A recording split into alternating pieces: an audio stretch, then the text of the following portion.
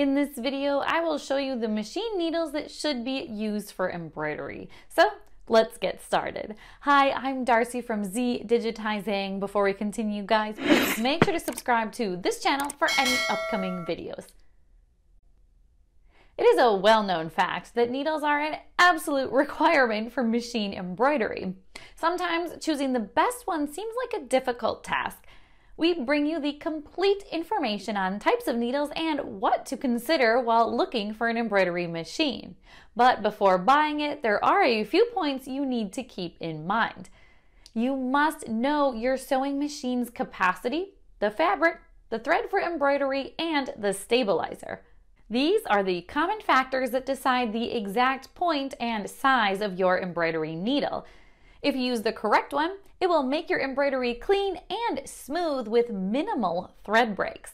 Embroidery machine needles. The embroidery machine's needles are a bit different from the ordinary ones used for sewing machines. The embroidery machine's preferred ones have a round side with a flat surface to fit in the machine properly without any inconvenience. Different types of needles are used for various purposes, but they usually have a standard eye, shaft, shank, point, and groove. It is vital to take and to notice the different parts of it. Sewing machines and embroidery machines have specific needles, but only a single unit can function. But we will tell you the difference between both of them so that you can differentiate between them later in life. The significant difference lies in the shape of their scarf and eye. The needles used for embroidery machines have a properly shaped scarf and longer eyes than the other one. It is designed in such a way to fit in the delicate thread and not to break it repeatedly. Types of needles. The common types of needles used for embroidery have rounded tips and a universal point. They fit almost all types of stabilizers and fabrics. The size also matters for perfect and crisp embroidery. The size may vary, but it ranges between 70 to 110 millimeters. The best needle always has a lower number, so choose wisely. The measure also depends on the stabilizer, thread, and the fabric you are using for embroidery.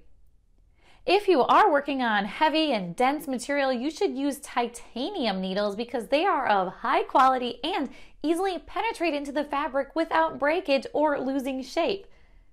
These work more efficiently than other chromium-plated ones which break easily. You should also consider your embroidery machine. Otherwise, it will create a hindrance because needle requirements differ depending on the specific brand you are using.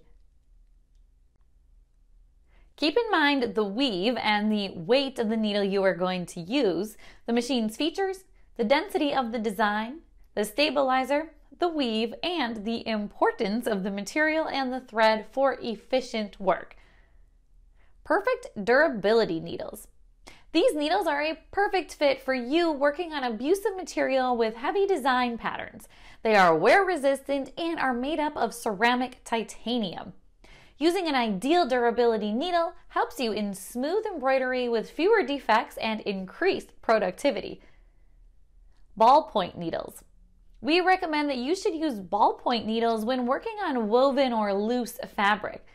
Using an ordinary one for delicate woven and loose clothes creates a big hole in them, damaging fabric quality.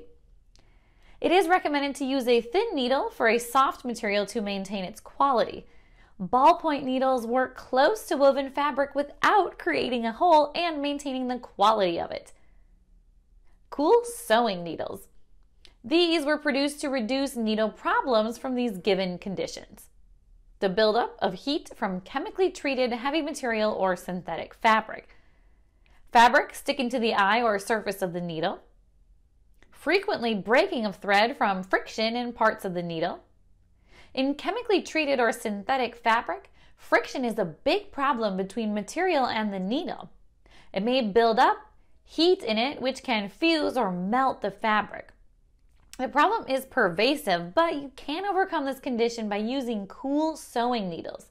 They solve the issue, preventing it from reoccurring. Best advice for needles. There are no written rules for selecting needles, but some points will help you in the long run. The first thing is, while dealing with delicate and lighter material, you should use a thin and smaller needle such as batiste, and when working on rigid and heavier fabric, a large needle such as canvas will help you get through the material. If you are working on suede or leather material, then using a titanium needle with a sharp point will help you. To get complete knowledge about embroidery machine needles, always keep different types of needles with various finishes and sizes with you in order to get a full understanding of them. This will help you deal with multiple embroidery problems and make you an expert on which type is used for which kind of embroidery.